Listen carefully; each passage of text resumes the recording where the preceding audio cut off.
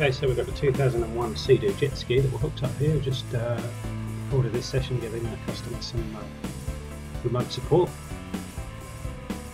we're just running through some of the basic systems. So you can see on this one we've got a few memorised errors on there, most likely just down to a flat battery. Onto the statuses, things that are on or off. This is a pretty old system, 2001, so there's not a huge amount in here, but give us an idea of what's going on in this jet ski. That's the activations tab, things we can view, switch on and off.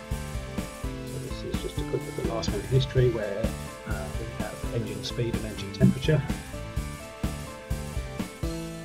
Various other options there. In the settings we have a TPS reset, and then back to parameters. You can see limited data there, it is quite an old system.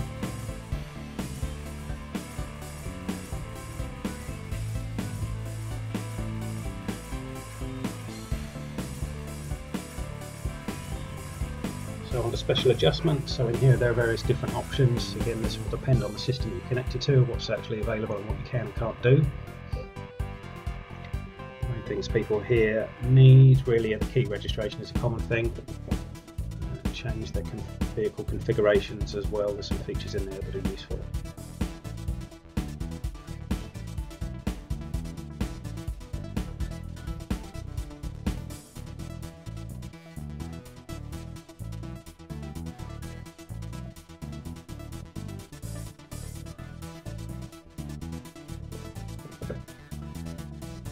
So we're on through, and again we've got these errors, we haven't cleared them yet. We've got some basic ECU information here, types of keys that are registered, learning key, normal key, so we can set those up. We can add new keys, so a learning key is a restricted key and a normal key is a full power key. If keys have been stolen, you can just delete them all from the system and register new keys, so the thief doesn't have keys that work on your jet ski anymore.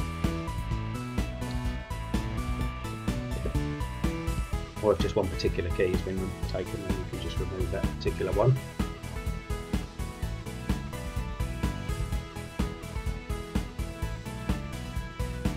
So into the vehicle configurations, just have a quick look at that. Now, some of these functions may or may not be available, depending on how old the system is. This is a very old one, so a lot of this won't actually be available to perform within the ECU. So we've got some basic information there. And then in the settings we've got various things we can change. We can change the customer name in the system. So this is on the later models where it pops up on the dash. You can change that to the customer's name if they sold it on to someone else. Various things that we can change within the system.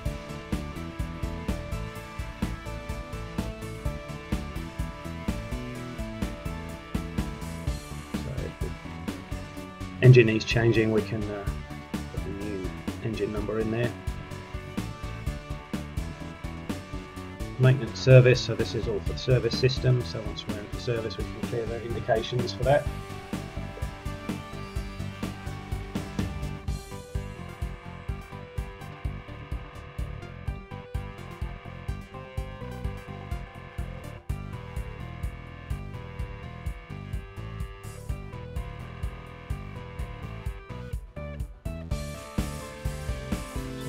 Service history.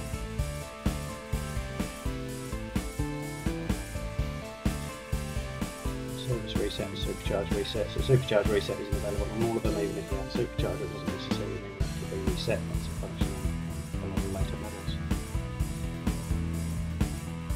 Technical information sheets. So these are the sheets that come as part of your secondary text pack, text info subscription. So this is information we recommend you have that subscription at least for the first year of having the tool, so that you get used to the little features that are relevant to systems you deal with regularly.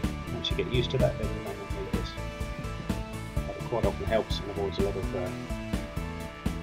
phone calls issues just from not having relevant information.